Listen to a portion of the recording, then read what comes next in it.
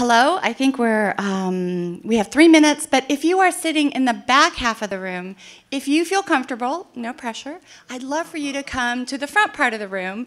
One, because the room's not very full, and second, I do like to get people talking and the mic's up here, and so it'll be a lot easier for everybody to hear. So if you're in the back half and you feel comfortable to move forward, and there's really nice people here. I met someone named Amy who seemed very nice. So I'm going to go ahead and get started because I think.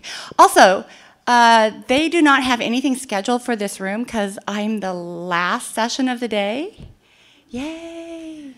And the good thing is this is really fun. So all of you who have been like cramming things into your head, like just relax. This is really fun.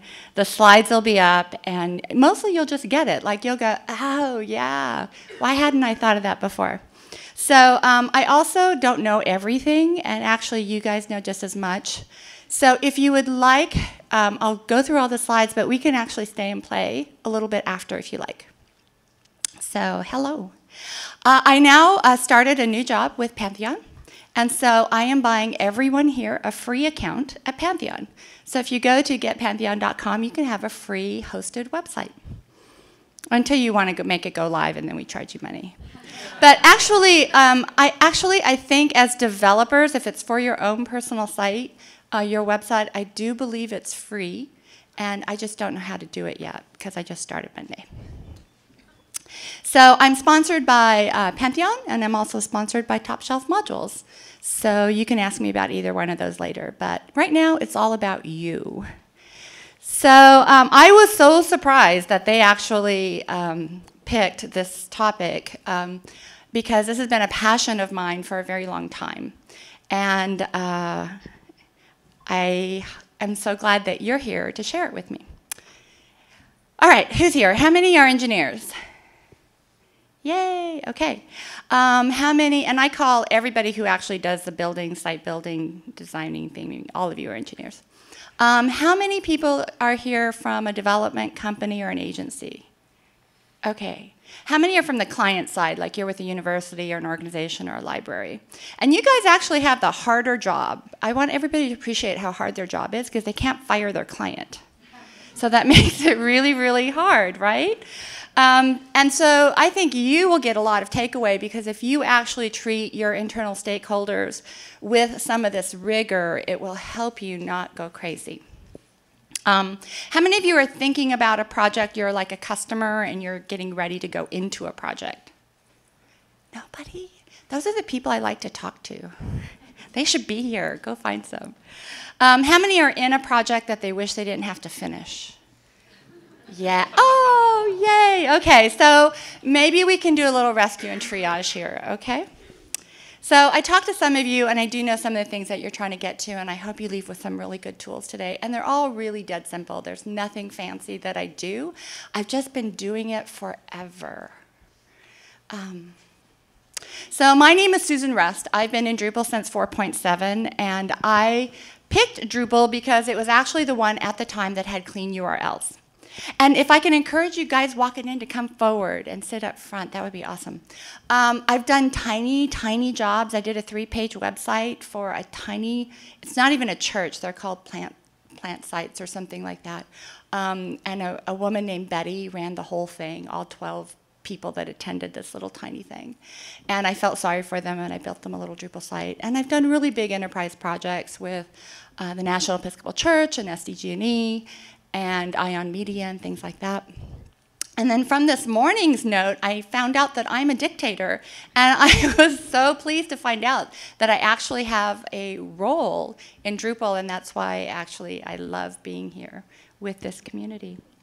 So I ended up with a design shop, a graphic design shop, and I kept doing logos, and people kept saying, yeah, but where's my website? That looks awesome.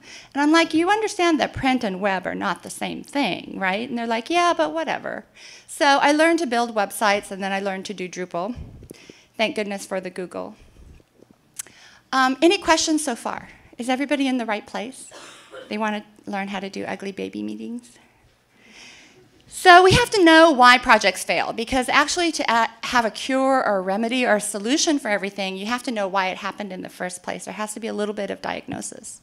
So why do projects fail? Somebody tell me. Why do projects fail? Yeah.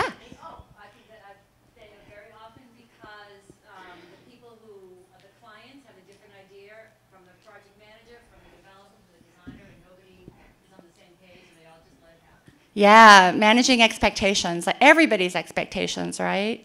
So that's very important. Why else do projects fail? Who has a, yes, guy with the hat. More planning, yeah. You mean not enough planning. Yes. Oh yeah, a roadmap to go somewhere. Lack of resources and time, or sometimes money. Money, or what happens on projects where there's nobody on the client side working on it? It's like, build us a site, we have 27,000 pages of content, and yeah, just figure it out for us. Like, that works well, right? So one of the things I would like you guys to start understanding and seeing for yourself is avalanches happen how? One snowflake at a time. But if you've ever been on ski patrol or been up in the mountains, they know where the avalanches are going to happen, right? And actually now in hindsight, when you look at your bad projects, don't you kind of know that that was an avalanche just waiting to happen? How many of you were ever truly, truly surprised that the avalanche happened? Yeah, no one, right? So one of the things is you have to listen to yourself. So I don't read all the slides, but this one's really important. Failed projects are doomed from the beginning. No one wants to admit it. And that's the genesis. And so one of the things about not having ugly client baby meetings is to not turn them into projects, or not turn them into projects yet. Any questions? Okay. So on the client side, so one of the things that clients often think is that the website will cure all of their business woes. They don't have process in place, they haven't analyzed their business, they don't even know what they're trying to do. But if they would just get a new website and marketing could go to town, everything would be okay. And the truth is that a website only presents data, and it only is a reflection of their internal clarity. So if they don't have internal clarity, what's the website project going to be? It's going to be a mess. And so this is one of those avalanche moments where you can say, first thing, they have no business rules written down anywhere. Now, how many of you have seen business rules that go something like this? Well, we send out an email, and then we attach a Word doc. Then, fill in the blank, fill in the blank, fill in the blank. Is that a business process? No, it's not a business process. I'm working with a client right now that sends secure data back and forth via email and random other channels, and they're so worried about if the Drupal site's going to be secure. It's like, you just sent all that data over the email to 75 people. So they don't have a business process around their communication of important data. So how do we model that properly for Drupal? And you have to solve that question before you can begin the project. So one of the things that I say about clients and projects is that day one is the best it's ever going to be. It's kind of like a boyfriend or a marriage, right? Like the honeymoon phase is as good as it's going to get. After that, there's dirty dishes and dirty socks. So if you're not really loving the vendor, if you're really not loving the client, if it's just not, you don't have that chemistry, like you don't feel like you're on the same side, is the project actually going to be fun to work on? And how many of you have a client or a project now that it's nothing wrong with the project, it's the chemistry with the client? Yeah, it makes going to work really hard. And when you want to go to work and it's really hard, it takes all the joy out of you. And when it takes all the joy out of you, it's really hard to succeed. And what happens when you tie up all your time, because some of you that I spoke to around the room are pretty small. So what happens if you take up 80% of your billable time with a client and a project you don't love? It's just tough. And one of the things about doing well as a solopreneur, an entrepreneur, small group, is that you have to all love what you're doing. And there's an opportunity cost to every decision you make. So I actually saw something very similar to this in Dallas-Fort Worth. They built Dallas-Fort Worth Airport is as big as the island of Manhattan, and they built this monorail that went around. And I would drive by it every day to and from work. And at one point I went, that's not going to meet. And my husband went, you don't know what you're talking about. And sure enough, but they kept building, like I was seeing it at an angle from the road and I could tell it wasn't going to meet. The engineers were standing there looking at each other every day and they knew it wasn't going to meet, but they kept building and they built within like 20 feet of each other. But you could tell a long way off, right? Like maybe a half mile down. Like, yeah, guys, we need an S-curve in here, but they never did it. They never did it. So lack of planning and then the desire not to stop and do some planning. So how many of you guys think that it's a good idea for me to take a backpack and decide that I'm going to climb Everest? It's really not. Oh, you think it's a good idea? Oh, he's trying to get rid of me already.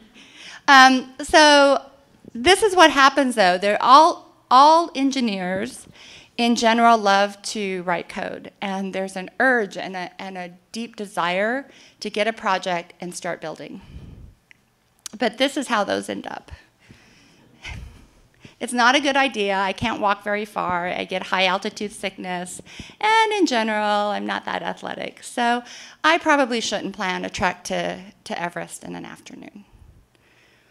And then we also have what I call the project fantasy, is that at the beginning of every project, we think it's going to feel and look like this. But we know it's going to be like this. But in order to be in business, we have to keep kind of having that fantasy. So today, I hope we cover some things to get the projects looking more like this and less like that. So any questions so far? Okay.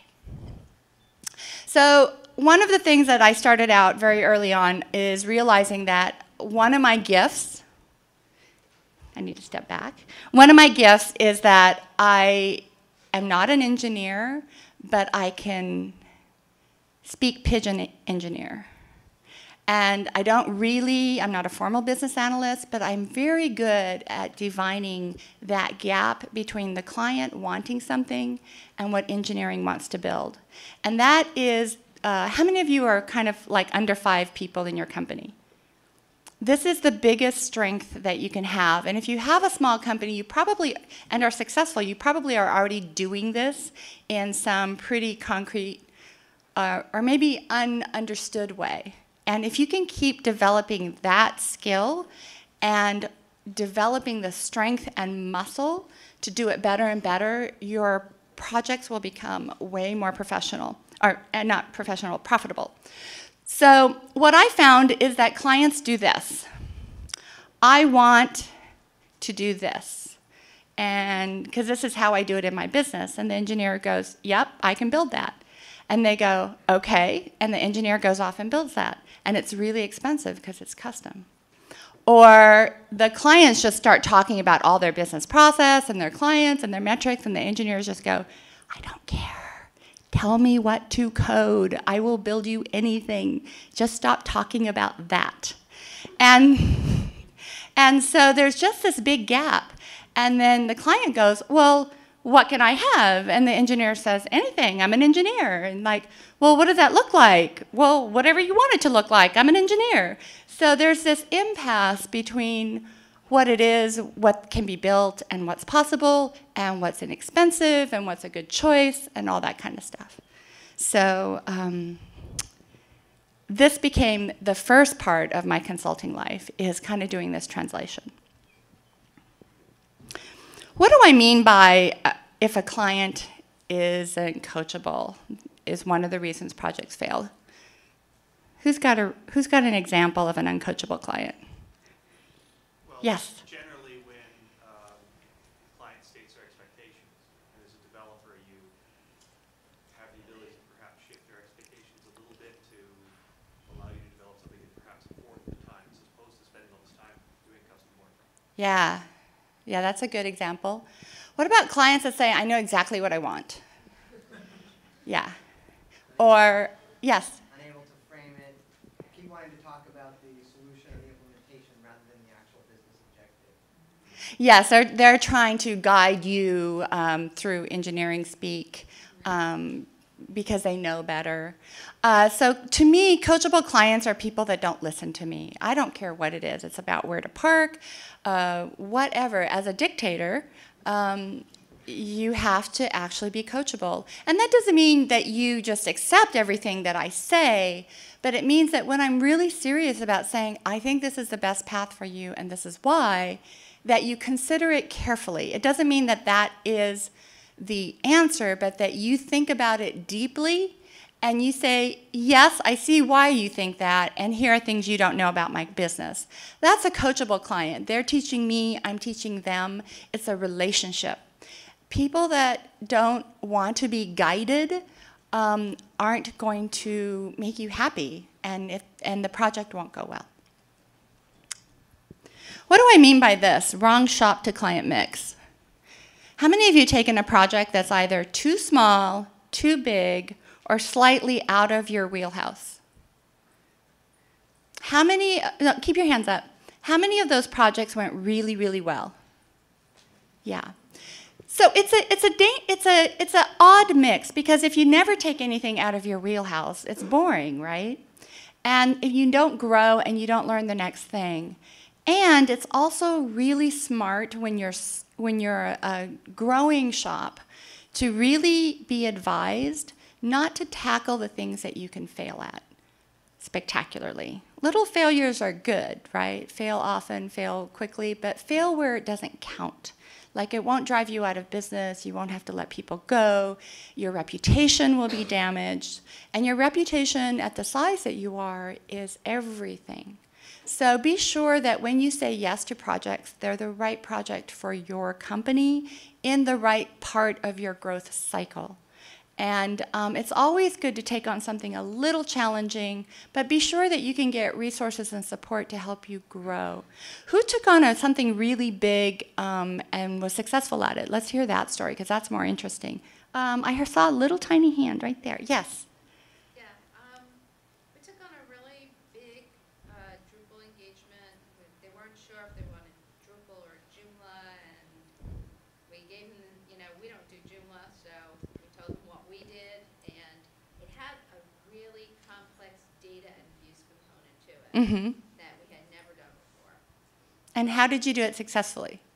They really worked with us so that we understood how they wanted to classify the data and how they wanted their users to be able to come in and access it, because the users were actually the data creators. Nice. So she didn't do exactly what I was going to recommend, but her client was exactly what I was going to recommend, was tackle big things with alliances. And in that instance, because it was the data and they were the data creators, that was an alliance. And that's a really good way to grow. And be very honest about it and say, and decide up front what the risks are for you and for them, and be open about that risk. And then also say, let's have a triage point where we can pull the plug where we won't be the right vendor, right? Like, wouldn't that make it a lot easier? Like, if you just had that honesty of communication and they were clear, and then if it doesn't work out, are they mad at you? No, because we already decided up front that we may or may not be able to do it, and usually end up like giving them free research time and things like that because you want to grow to that. So that's a really good way to have done it, and that was a wise way to tackle that project. So now, is anybody in here strongly invested in the front-end design of things? Okay, I hope I don't make you mad. So I started out as a designer, a graphic artist, so I speak with this from having come from that place and what I have found to make money and do the least amount of work. Like that is the other thing that we want to do, right? So I also used to do interior design because I have a BFA, and the analogy that I use is that I can't order your wallpaper and your drapes until we've built the house. Because at the end of the day, I don't really know exactly where everything's going to end up. And if I do it, I can do it before the project. I can do it before, but you're going to pay more money because I'm going to order way more wallpaper than I need, and the drapes aren't really going to fit, and we're going to have to tailor them. So the first thing is you have to do the analysis. What should this site do? Then you engineer how that's going to work in Drupal, and then you overlay your beautiful design onto that which already works. How many of you get really beautiful comps from somewhere? How many of those projects are really fun to build? Yeah, not so much, because every single button you're reverse engineering the end. So it's kind of like me ordering 175 yards of fabric and laying it down there and go, build me the windows that fit the draperies, right? And it doesn't work. And so what I do, and I was going to build a slide for this, and I'm sorry I ran out of time, but there's actually a process where you do all of your business analysis, and then you go into engineering, and you can start your design because in the front part of the process, you've built your wireframes, and then at the very end, the last 2 weeks of a project is theming. How many of you theme kind of continuously through the project? Save yourself so much time and money. Don't do it. Don't do it. Just wait until the end. Leave everything as ugly and gray as possible. Build yourself this very generic version of your site. Do it in Bartik, whatever, Garland, it doesn't matter. Get your client to quit looking at design when you're trying to talk engineering. What do I mean by this? Focus on trees, not the forest. How many of you have clients that keep moving pixels on you? That's what happens when you start design too early. It drives you crazy, and it takes a lot of time and a lot of money, and nothing really ever gets built because you're just moving pixels and changing hex colors. So, but it can be about anything. It can be about billing. It can be about wanting to see hours. It's about wanting to have a client meeting every day. It's any time that what they're requesting doesn't move the ball forward. Who's got a good example of a behavior like this? Yes.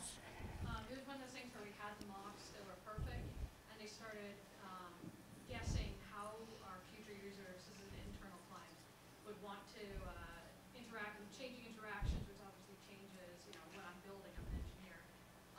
And they wouldn't even let me just make a prototype to actually just play with it and click through it to see what it feels like to do it the original way before they started changing, and now I can't build anything. Yeah, so she had comps, and they kept adjusting the comps, trying to guess what people were how they were going to use something that had not yet been built.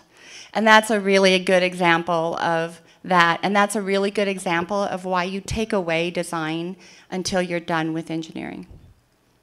So how many of you have clients that want itemized bills, and why did this planning take, why did you have to do 25 minutes of research on this module? How many of you have that?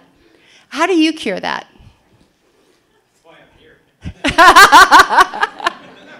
Awesome. Who has a cure for that?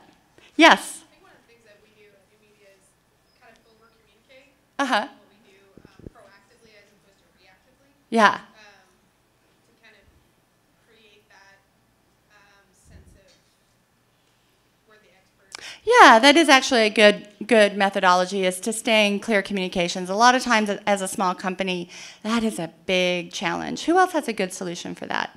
Yes. From trying various things, I've decided that transparency is the best thing. So just to be really upfront and say, and if they are trying to nickel and dime, to say, why are you trying to do this? Let's talk about it. And also to be very clear about how you are using your hours and tracking things. But it is about communication and transparency. I work with mainly internal clients, so maybe it's a little easier for me to do that. Yeah. So she's saying that, kind of just basically saying, why are you nitpicking me? Let's have that conversation up front. Wonderful. What do I mean by process-driven rather driven? And it's a little bit about what we talked about, so I'm going to move on. So one of the things that I've discovered in working on a lot of projects is that if you think you've estimated your project at 200 hours, how much time does a client have to put in? 200 hours. And they don't really know this, so it's up to you to educate them that, hey, you know, we're going into a 1,000-hour project, we're going into a 1,500-hour project. It does often take that much time, because the larger the site, the more people, the more stakeholders, the more meetings, and they need to be prepared to do that work. That's a big risk point. And these are just things we hate to hear, right? Like, nobody likes this, any of these things. And I'm glad you guys are laughing, because I hope you understand that these are universally true. Like, it's happened to all of us, and happened to who has never had anything on this list happen to them? See, I'm not really that smart. So let's talk about, now that we've kind of identified like what the problem is, like how to avoid them. So a project requires a visionary. It can be you, and you should also have someone on the other side of the fence who's also a visionary. Without the two of you, and whoever the visionary is, it can be the owner, it can be the, I have an extraordinary project manager that I get to work with every now and then, but they have a very strong vision of how this is going to get done and when. Maybe not from an engineering standpoint, but they're very clear on how they're going to work with the clients and all that stuff. So identify who that visionary is, and I find it interesting that often the person in charge of the project is the engineer who's trying to be heads down in code. And so the person that is heads down cannot, by default, be the visionary. And business owners, unfortunately, often are left brain, right brain, and can do both. But at some point, it's not good, necessarily the most effective way. So when I was doing consulting, I actually trademarked the term client wrangling, and I actually got hired to do client wrangling. So it was pretty fun. What do I mean by force projects into an MVP state? Who knows what MVP is? Okay, so MVP is the minimum viable product. So it's the smallest unit of thing that you can create, features to say it's a website. So usually projects come in and there's like 20 pages of things, and you meet with the client and it's hours and hours of stuff. And your job is to force. Notice I don't say suggest. I say force a project into an MVP state. So those are the reasons for it, but who can tell me why this makes sense? Those are like great reasons, but why is it really important for you to do this very early on? Who's raising their hand? Yes, that's actually true, but the other part of it is not only fail, but succeed. The smaller you make it, the less complicated the task, the more likely you are to succeed. And what happens the minute you succeed? You have instant trust. Then you can keep growing and stretching and getting into more and more complicated things. So if you force that first unit into, and you know, when you're a small business owner and someone's like, I have a $50,000 site, I have a $100,000 site, I have a $300,000, whatever your metric is for a juicy project, cut it in half. Cut it to 25%. Cut it into the smallest unit you can, because if you knock that out of the park, all those other bad client behaviors, a lot of them will disappear because they trust you. You've had a win together, and that's the most important thing you can do. So who has a good example of that? Oh, anybody here doing that? A few of you. Okay. Go ahead. Someone said something? It doesn't always work. It doesn't always work. Tell me why.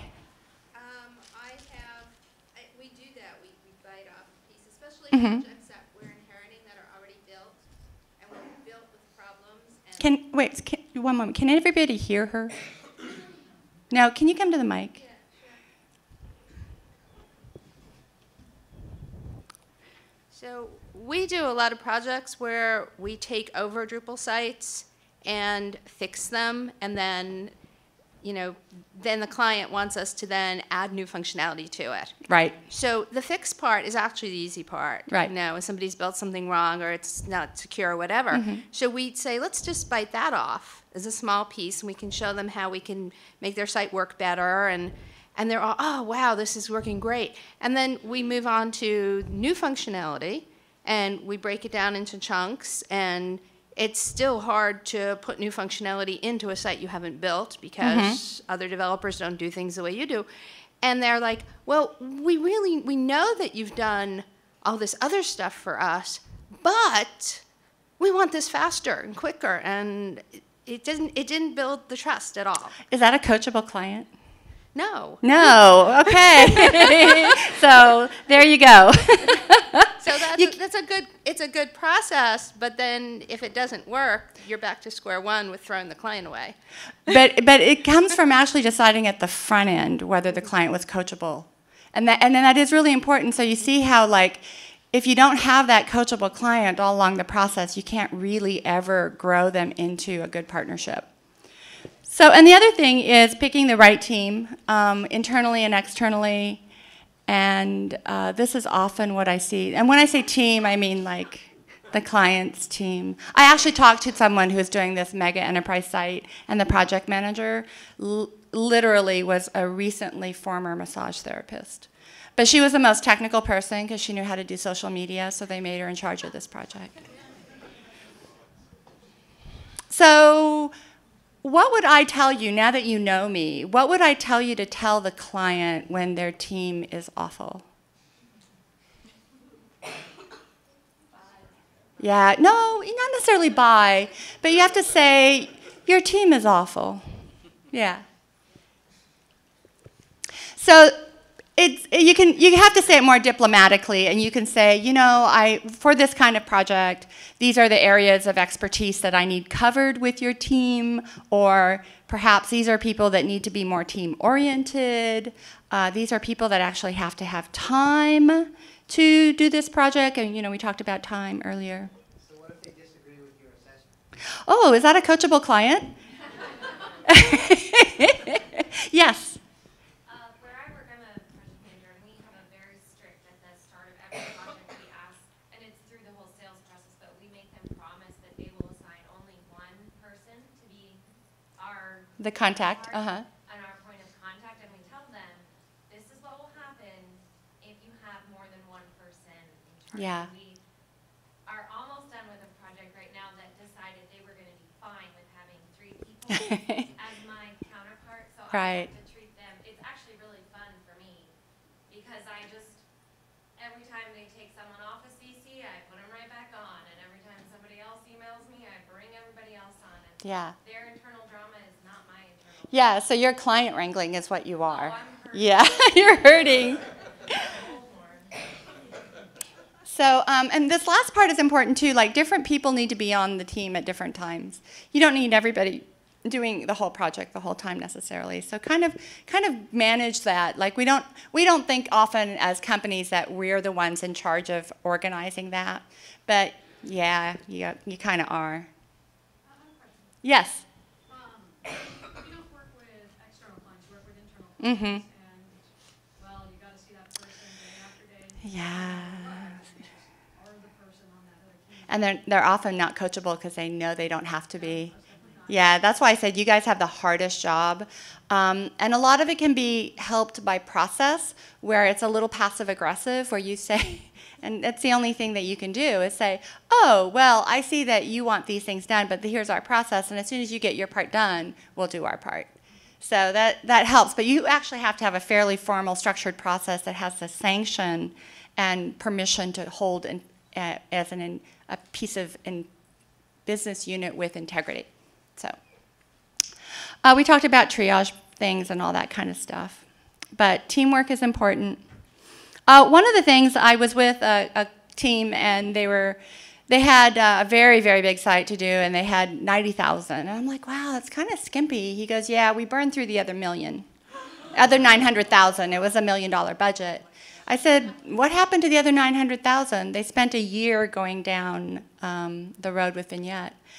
But that's not the tragic part. This wasn't a fault of Vignette. So I don't want anyone to say, I don't want any legal letters. This is not the fault of Vignette. This was the fault of the client whose engineering team sat in the sales meeting, knew dead on that it would not handle users the way the project the project specs were, and they had no authority, even as the technical team, to throw a flag on the play and say this will fail. So everybody in your company, everybody on the client side, you have to have this important meeting that says everybody has a permission to throw a flag on the play and stop development so we can talk about it. And that is just a clear boundary that will help so much, because often on a very difficult client, somebody on the other side is knowing some drama that's going on that's going to derail it. They know very early on. They just don't think it's their job to say so. And so you have to empower people to help you get these kinds of things done. Anybody have a good juicy story about that, besides my good juicy story? That was a pretty sad one, right? $900,000 down the... Nothing specific. Yeah. It's more of, I know a number of people, I saw hands up for people who worked in a university environment. Mm-hmm. I used to. As an engineer in that environment, you are powerless. And if you try and throw the red flag down, you get the "you're not being a team player" card thrown back at you. Mm-hmm. It's really rough. It is difficult. It's a big cultural change when you're inside of an institution. You could be inside of a big .org or .edu or association, and it's tough. It is a very deep cultural change, and that's why it's like it actually takes leadership and vision, and people on the team who are more heads down doing the work, they need that leadership and vision. And a lot of times if you just write this document down and say, just to let you know, as the consulting firm, as a development firm, these are our norms that we're bringing to this project, and we will respect anybody on the team that does this. So maybe inside inside of the whole institution, but maybe you can create enough of a safe haven, just enough breathing room for that to happen. Let's see. So most of you know this kind of thing, that there's three things. If you want something faster, you have to give us more money and less features and blah, blah, blah. So it's kind of a thing like that. But what's also important is that there needs to be three different people. If you are the person wearing all these three decision points, it doesn't really work.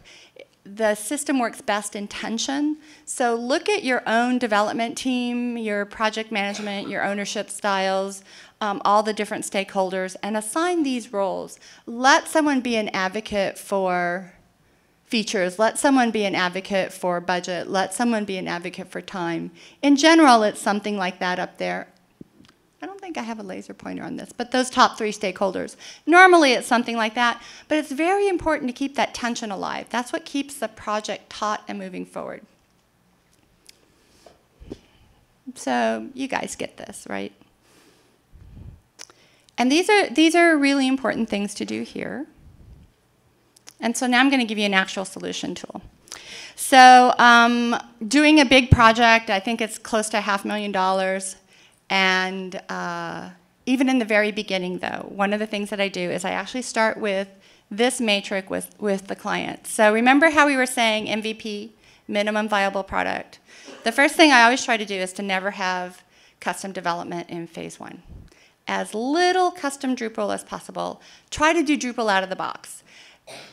You guys forget how magical Drupal is to people that don't know what it does. Like, you forget. And now it's not so rare, but there was a time when if you could just have login, that was something you used to pay 20 grand for. Like, Drupal does amazing things. Views is magical. Like, if you ever sit down and explain to someone who doesn't understand content management system, the whole concept of views and blocks, their mind is blown.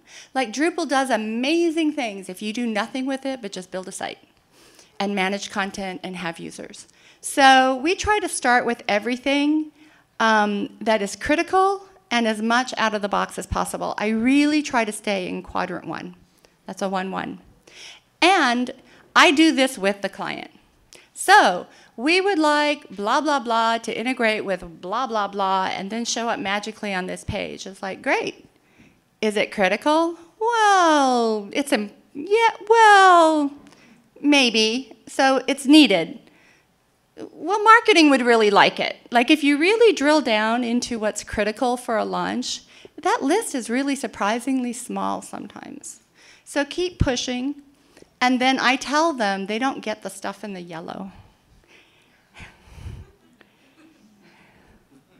That's off the table for the first conversation. And that really helps them. And you know what? They really like this because this is something they can wrap their heads around because they don't know in general what Drupal does out of the box. Like it's pretty cool. And even language in the contract says, unless otherwise stated, you're getting Drupal out of the box. You had some expectation? Well, if Drupal out of the box doesn't do that, it's not covered. So what did I just give you the secret to? Yeah, that's one of the big expectations. I thought Drupal did that. Well, yes, it does. Then why don't I have it? Because you didn't pay $75,000 for it. Well, I think I should get that. Because I thought it was important, right? How many of you had that conversation? Like, why doesn't Facebook work differently on my website than it does everywhere else, right? So how many of you would find this useful? Anybody doing something similar? Okay, awesome. So, but you can use this kind of matrix for everything. So let's see, is this the second one? Okay. So midway in this very, very big project, it's been going on for 14 months, very big team of engineers working on it. And a month before launch, end of a huge sprint cycle of like 6 sprints, the client came back, oh, they finally did some testing. And the list came in. It was like a rainstorm of new features and changes. And it was horrifying, right? Like you get 4 typewritten pages of things that they think should be different or work differently. And so the product owner, he's like, yeah, I want all these changes. And the project manager, who's in charge of time, is going, nothing's getting done. I've got my sprint planned. And the engineers are like, meh, I'll throw something else out and build that. I don't care, right? So we have 2 of the 3 people kind of like at odds. And I'm like, okay, great, let's make a matrix.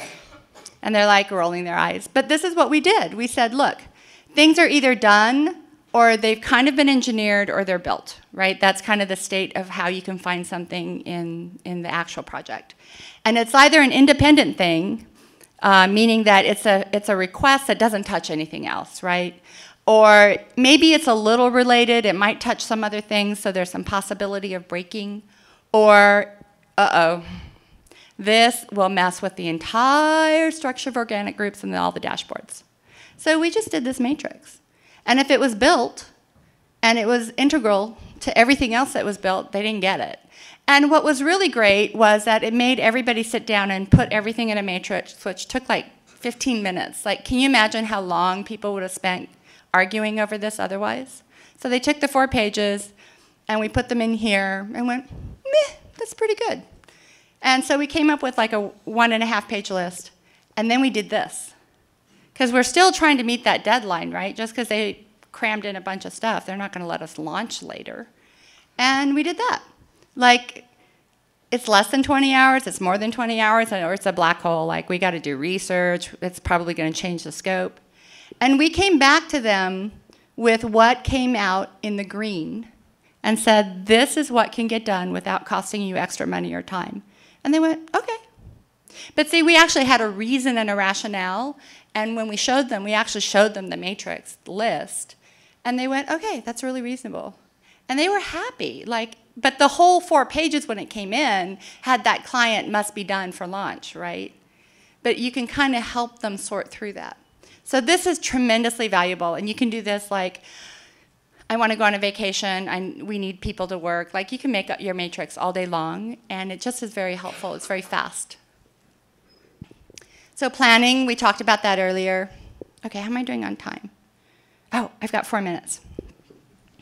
Okay, so I want to tell you some other really good things. So when I first got to one of my clients, that we grew their shop from 3 to 15 people, this is what they did. This is what a dev shop does. And this is what they do now.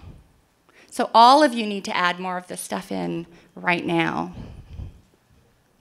And so I'm going to just talk to you about these 4 things so that you can see them. And I think I have to... Oh, don't laugh at Homer. Are you guys having fun? Are you guys learning stuff? Yes. That's very weak. Say yes. I'm being recorded. Okay. Okay, so the first thing is, how many of you use Omni Outliner? Favorite tool of mine. Everybody write that down. That's an incredible tool. So we actually do audits. So we actually spend time figuring out all the URLs that we're going to build and what it is and like that. There's notes in here like which are third-party integrations, needs more discovery, things that are problems.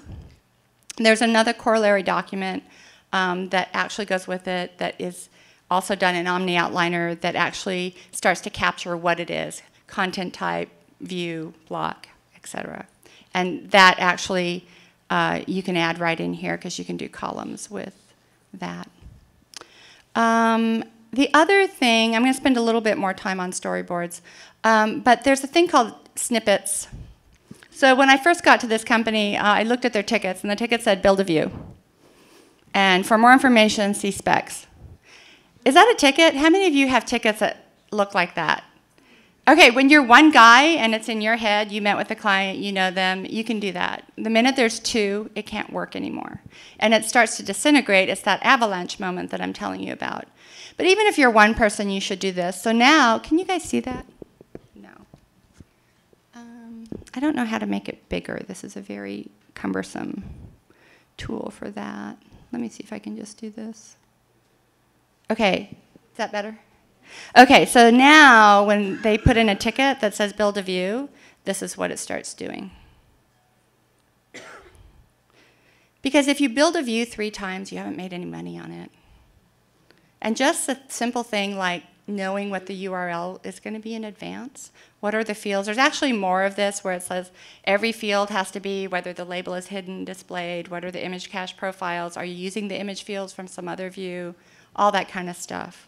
And what happens if you do this for your entire site up front, you start to see that you only need 4 image presets, not 22. You see that you only need to use this field as a reference rather than building it uniquely on each view. This helps speed up everything. Makes your site way more scalable. How many of you build out dashboards? Okay, so that's the best thing that you can do in Drupal. And this is something that we do early in discovery, is that we don't bother with what the wireframes are so much. We build them, they're dashboard wireframes. Because what surfaces when you build the wireframe dashboard for the end user? Someone tell me. I'm not going to pick on you just because I haven't picked on enough people, but I'm so glad you haven't. Who knows why you would want to build a wire dashboard? Somebody raise their hand. Yes? It's what's really important, what they care about most. It's what they care about most, but what's often they're like, well, how do I manage this? And that this turns into a whole thing, right? So if you build the dashboard and lay that out, that tells you every content type you need. It tells you every feature you need. It tells you every view that you need. It tells you what they're expecting the site to do. Because if they want to manage it from here, and you cannot believe the gaps that come up. Once we do that, they're like, hey, how can I do this? And it's like, that was never anywhere in any of the documents. And that's so valuable. Okay, we're actually at time. And if you want to go, you can. There's nothing until the final keynote. So if you want to stay, I just have a few more things. And then this is, and you can actually leave after this if you choose. 15 minutes. Oh, I have 15 minutes? Oh, yay. Oh, good. I thought the time went really fast. Okay, so, okay, good. Because this is really important. So this is something that I started doing very recently called storyboards. And storyboards are incredible. And if you have any facility of storytelling, this is what it is. So how many of you do any kind of user stories? So user stories are great, except for it doesn't translate into anything Drupal. It's just a paragraph. And at the end of the day, the gap is that you can take all the user stories you want, but engineering could care less. They really don't respond to user stories. So what we started doing is this thing called storyboarding. And what it is, it's a workflow of the user story in Drupal. So it's a user story told in Drupal. And so we have legends, and we reuse the same things over and over again. So this is the different roles.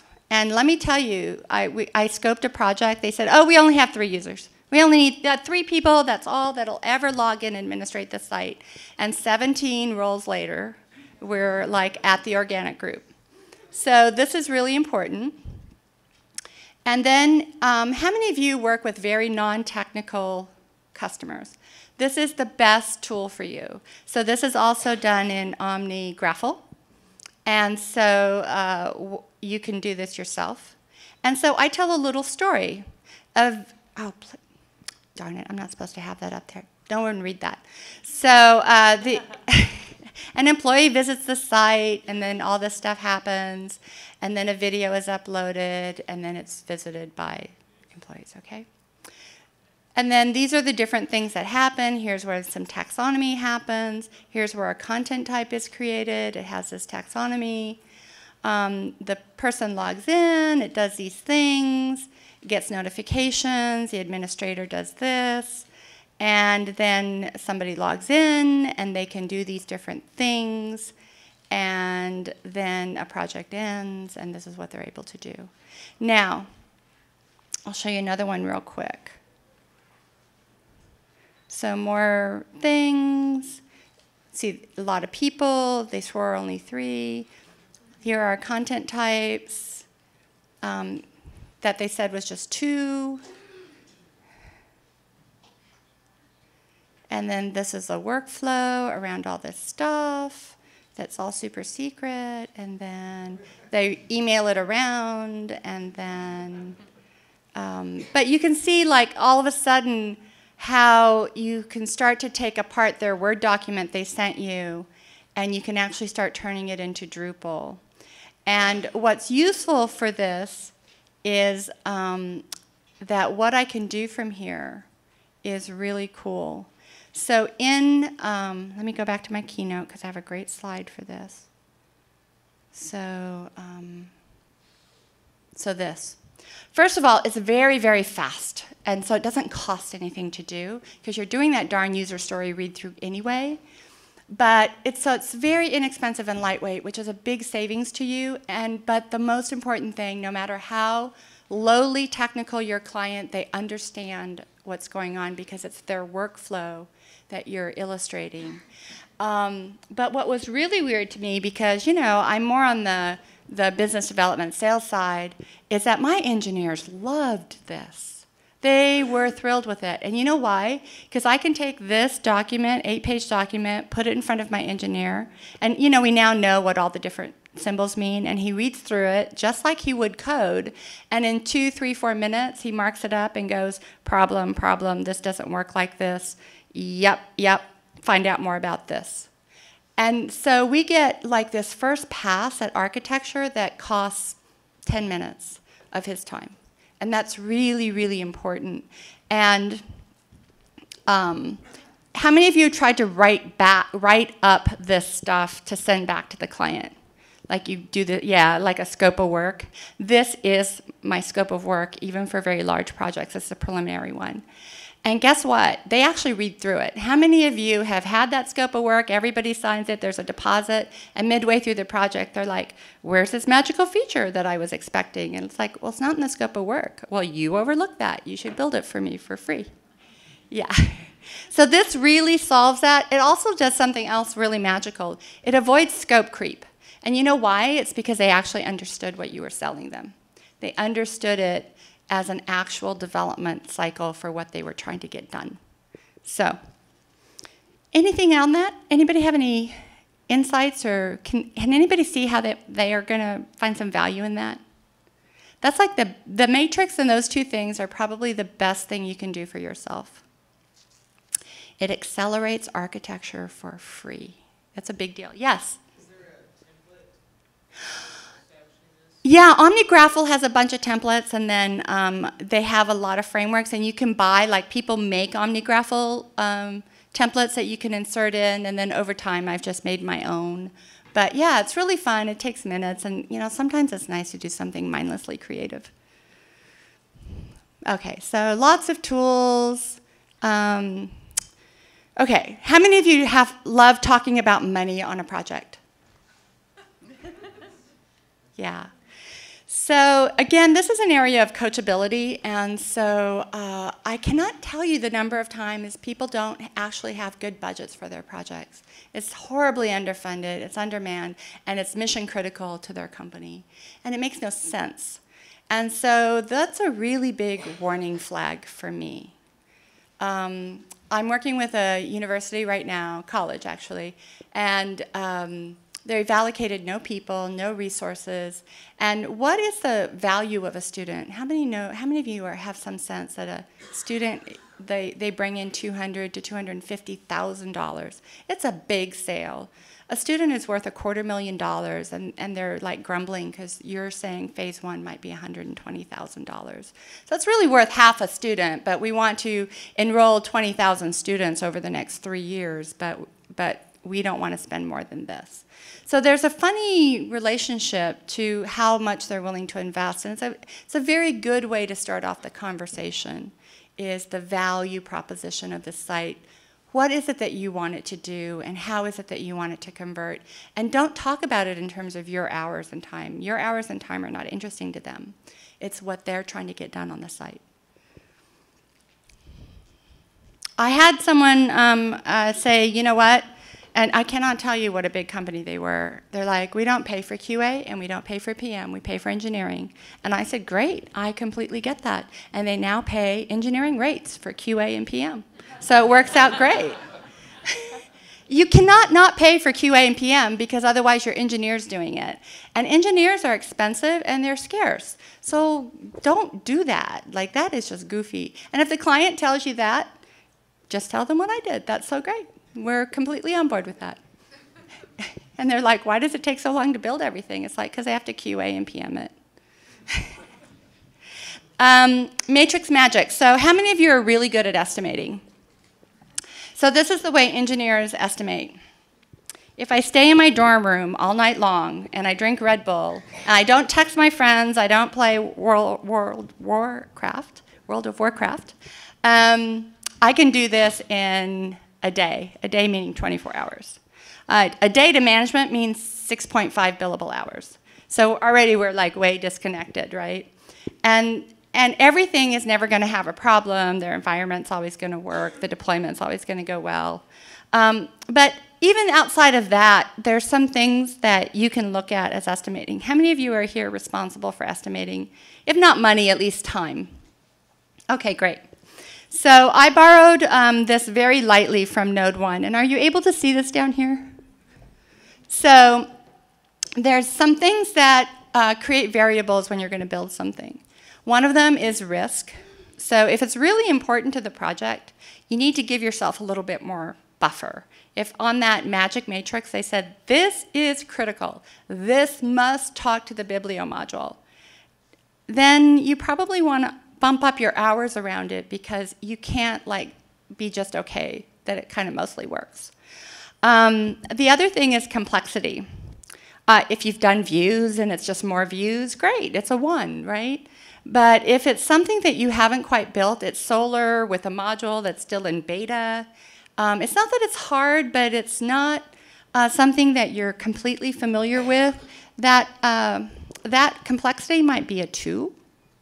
And then how many times you've done it. It's complex, it's Salesforce integration, but I do those all day long.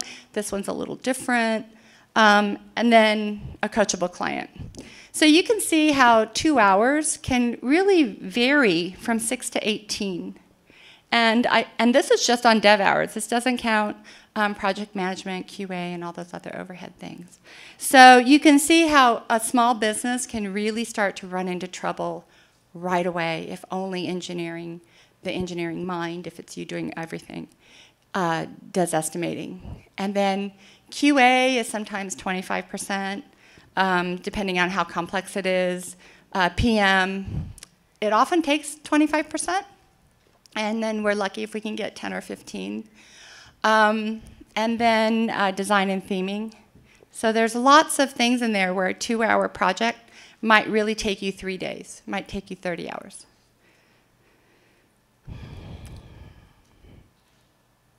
And so if you look at different client A and client B, you can have the same complexity and the same experience, but a little bit more difficult client. Oh, I'm sorry, these should have been 1.5. You can see like actually shifts your hours. If you have to spend more time actually talking to the client about everything, you need to account for that in the development time, because a lot of conversation often means a lot of revision.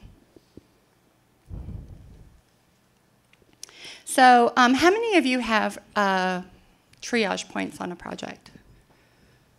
How many of you know what I mean by that? Okay, so a triage point is like, have you guys seen MASH or like emergency ER?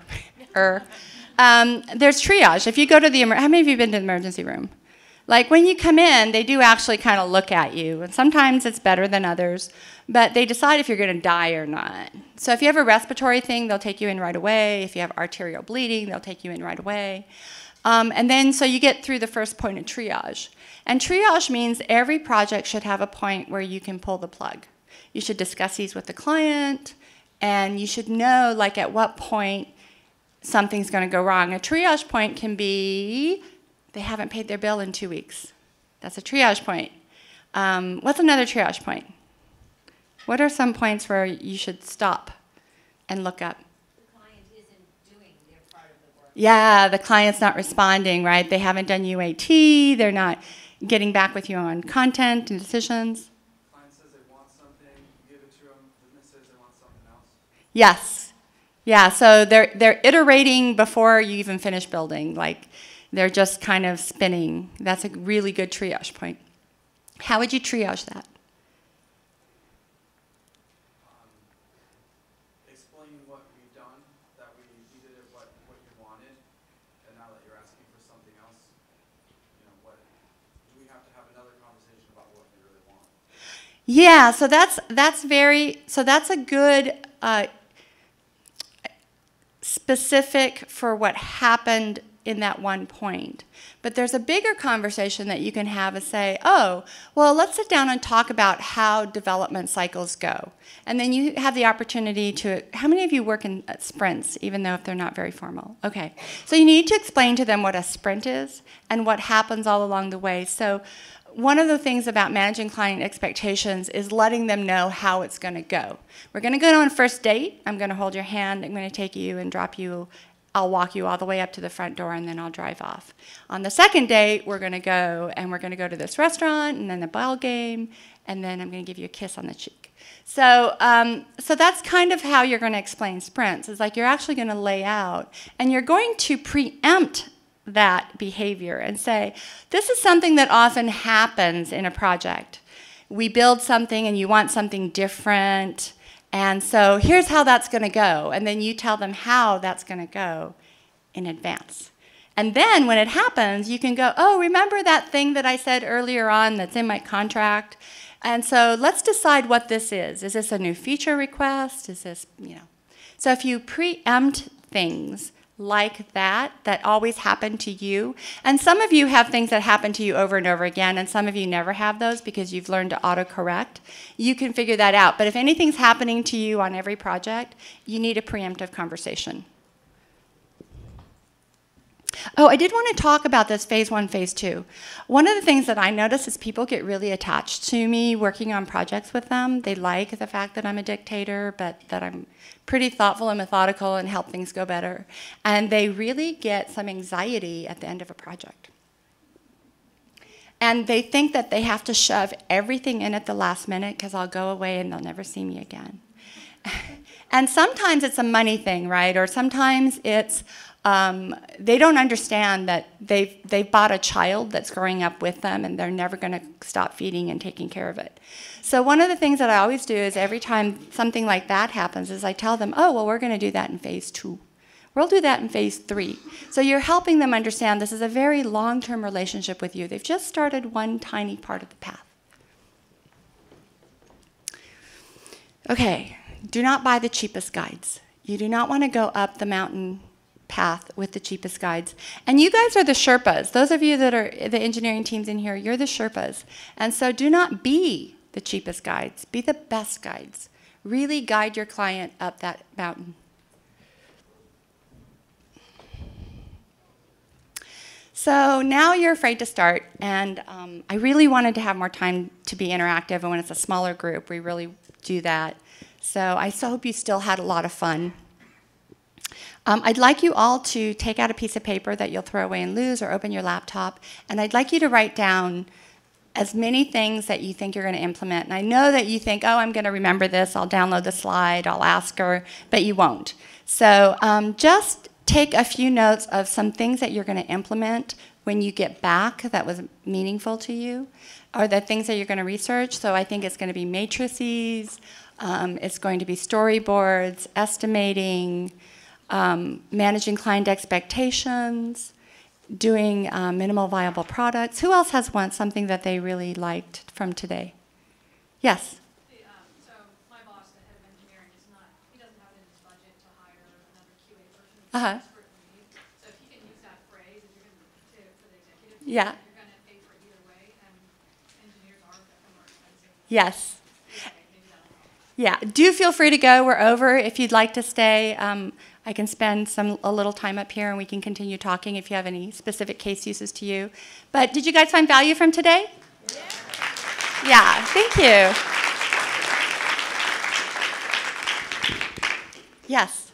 Hi, this is a PSA, if you don't mind. I lost my phone in the session before this. Did anybody pick up a phone by chance? Yay. Yay.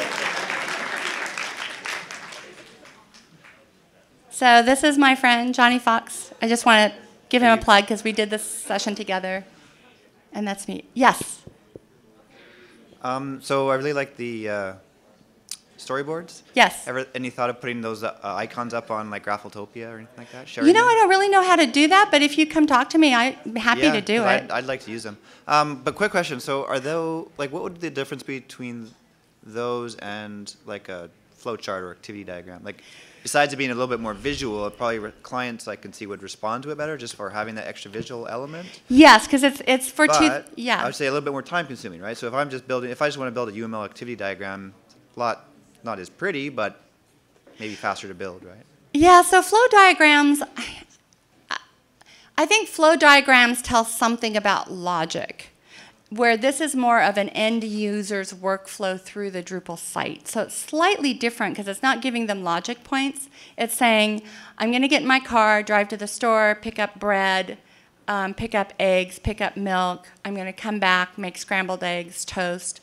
Where the flow diagram might say, get in the car, yes, no. If yes, then this. Is the road clear behind me? So it's slightly different, and it doesn't tell the user's experience with the site. And that workflow becomes useful because some of those storyboards I went through are a little complex. And what it did is that it allowed me as a salesperson to not sell something that the engineer didn't sign off on. And so that's really helpful. Like, how many of you engineers love that? Well, they said you could do it. Yes?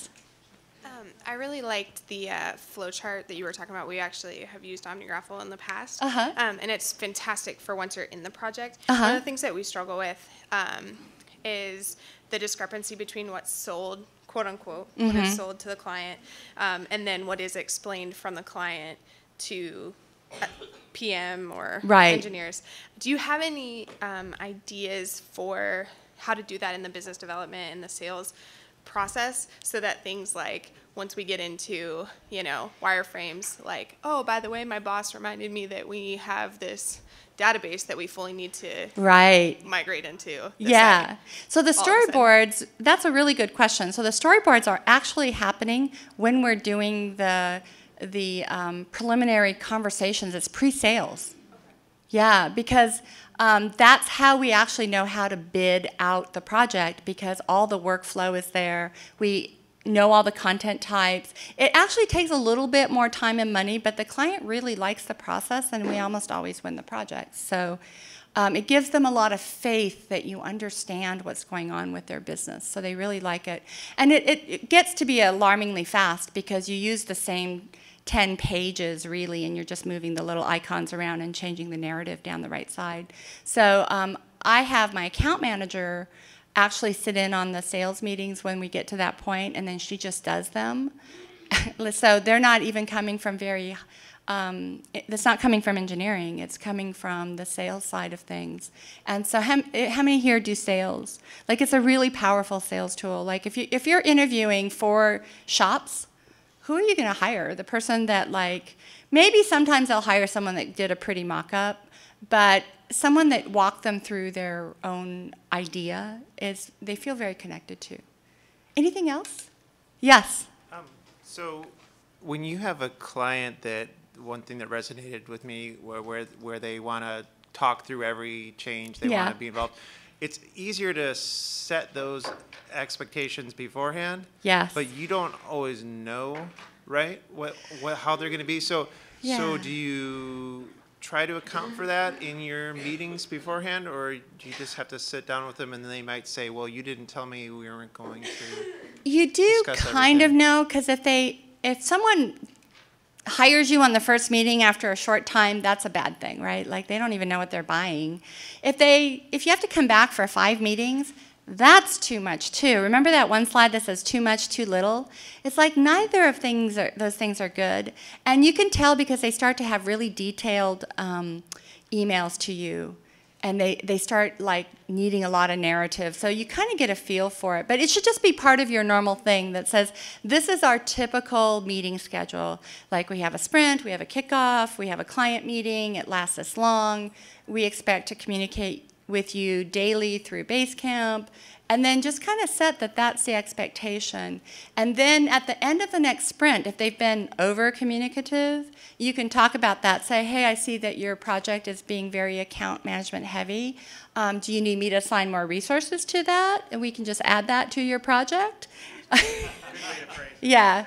So, yes, let them know they're being resource heavy, right? Like, that's a really nice way of saying, quit taking so much of my time. And I think, too, especially for those of you in universities, the more formulaic you can make your meetings and your process for developing a site, the safer you'll be. Anything else? Yeah. Yes. Oh, you guys are so great. Thanks for hanging out. I wonder if you could talk about the RFP process a little bit, because to me, RFP is recipe for problems. Yeah. I've gotten some pretty toxic clients that way, but that does seem to be the way that a lot of interesting work comes out. So. It does. How many of you have been successful with RFPs? Huh, that's a really high number. So, darn it, you guys should support my theories.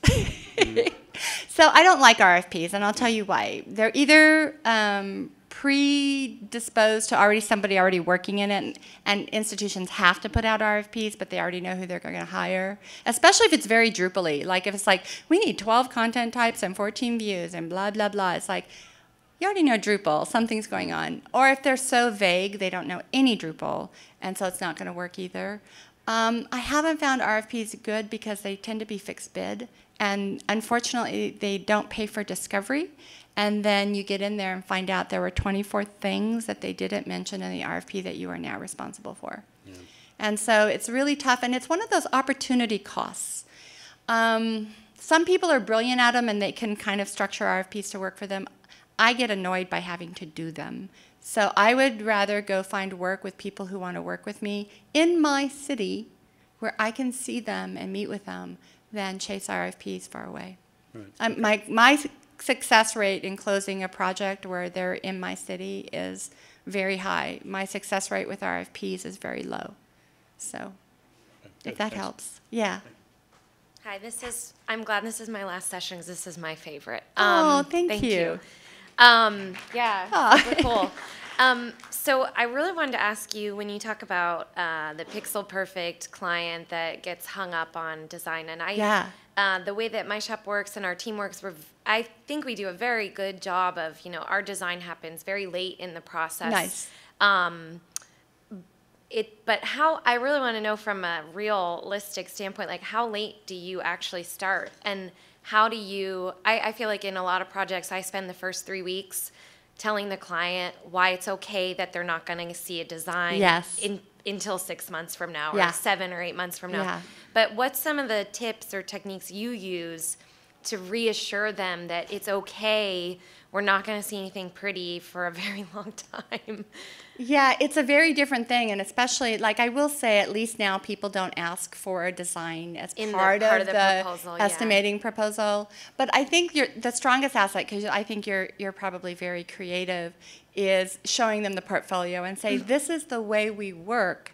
It's very successful, and it saves you a lot of time and money. Usually people will cave when they say, we can do this now, but you're going to have to pay me to redo it several times. And I have found this way to be, so there's a feel, felt, found. I understand how you feel. My other clients have felt the same way. But what we found is that this is the most successful way to have a project. Very cool. Because everyone feels afraid and alone. Like, I didn't quite get into all of this, but the reason clients are so difficult is because they're afraid. They're terrified. They're terrified. It's like me planning a summit to Everest for all of you. I would be terrified because I'm going to kill you. And so it's not a good day. And they feel the same way. They're responsible for something they've probably never done before. They have no expertise in. They have to trust you, and their job's on the line. Their reputation's on the line. So, yes, the feel, felt, found is a really good way to do that. Oh, I also think I don't think people talk about money soon enough. Yes. So as soon as you can be equalizing and say, if we do this, this is the dollar amount, like this will cost you actually these dollars, then all of a sudden they're very comfortable about talking about why they won't actually do that then. Yeah, exactly. Exactly. Okay. Well, thank you very You're much. welcome. This is great. You're welcome. Thanks. Anybody else? Sorry, just quickly. So you did mention Sprint and Agile and Scrum and all that. But then earlier on, you're talking about leave design to the end. So, no, I'm not an Agile purist, but... No, me neither. So if I was an Agile purist, I would say, well, you're not producing releasable features then, right? Because they're not themed. Right. And then the reason I ask that is because, like, we always bend the rules or whatever. In our projects where, okay, we're building the functionality, and then do we create separate user stories for the theming part of it, and where do they come in the sprints? But then I always struggle because there's that part of me that's reading all this theory around Agile and saying, we're not producing production-ready software then. Okay. Right? So how do you... Here, let me get to that slide that has all the stuff on it. Do you understand what I'm saying in terms of the struggle? A little bit, yes. So I need to. I guess my point is that if we leave design to the end, are we still being Agile in that case? Yes. Or are we kind of being like Scrum? Okay. So let's look at this. So what happens is that see where development and design are 4 and 5. They're really 4A and 4B. They're happening in tandem. So while the engineering team goes off and builds, the design team now starts designing and working with the client on design. And what it's actually really helpful is a little bit of a magician's trick. Like you worked through all the discovery and now your engineering team is in sprints, and then you show them shiny thing, come over here, let's look at pixels and colors now.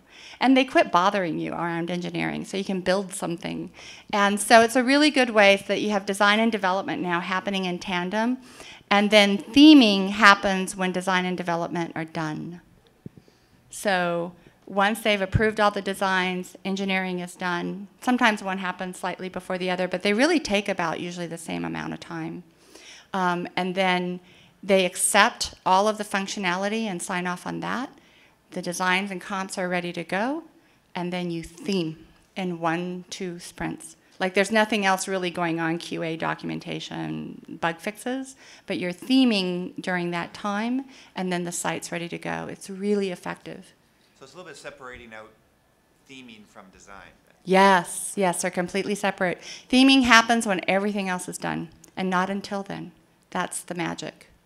Like that's where you really have the margins. Anything else? You guys have been so awesome. Thank you for hanging out. It was really fun. Come talk to me. And don't forget about your free account at getpantheon.com. And you can talk to him about top shelf modules if you want to know more about that.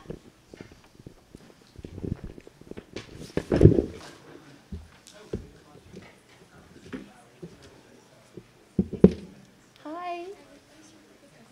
Oh, thank you so much. Yeah. What are you going to implement? What are you going to implement?